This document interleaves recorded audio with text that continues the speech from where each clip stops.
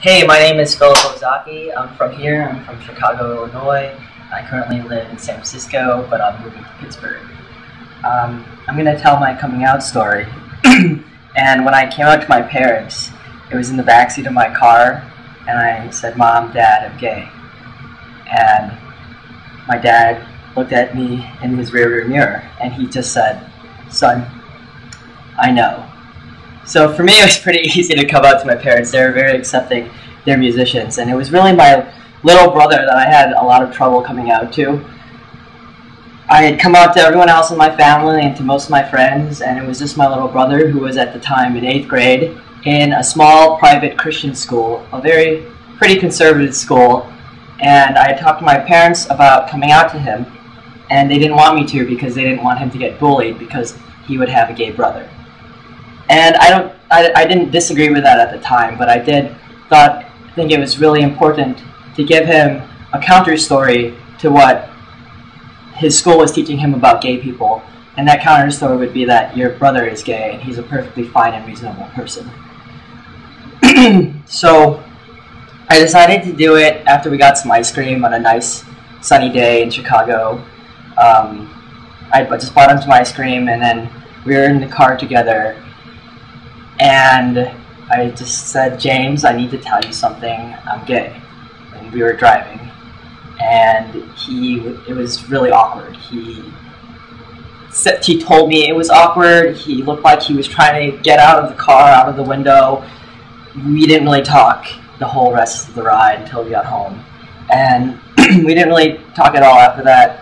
I kind of ran away from home to my brother's place that night because I knew my parents would be mad at me because they told me not to come out to him. And so there was this tension every time I'd be home, and there was a tension between me and my brother. And one time I was telling him to do something just like, "Hey, pick up your stuff," or something like that. And then I started walking up the stairs, and he told me, "Why should I listen to you, you faggot?" And I said, "What?" And he said, "You're a faggot. I'm not going to listen to you." And I don't know what happened to me at that point, but I just got so enraged that he had said that. And at the time, I must have been like 22, and he must have been, no, I was 20, and he must have been like 13.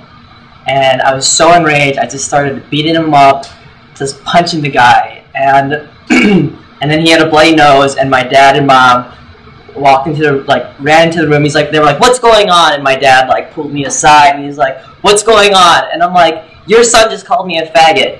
And my dad told me, "Well, Phil, this is just kid stuff." And I'd never really had a discussion with my parents about my life or about being gay. But I knew that that's not what I wanted my dad to think that this meant to me. So, I know a lot about my family history. My grandparents were in Japanese American concentration camps that the U.S. government put 120,000 Japanese people in the camps during World War II. And then when my dad was growing up, it was very common that kids on the playground would call my dad a Jap and be like, they'd just be playing good guy, bad guy. My dad would automatically be the bad guy because he was a Jap. And that was just kid shit, right? Like what my dad said.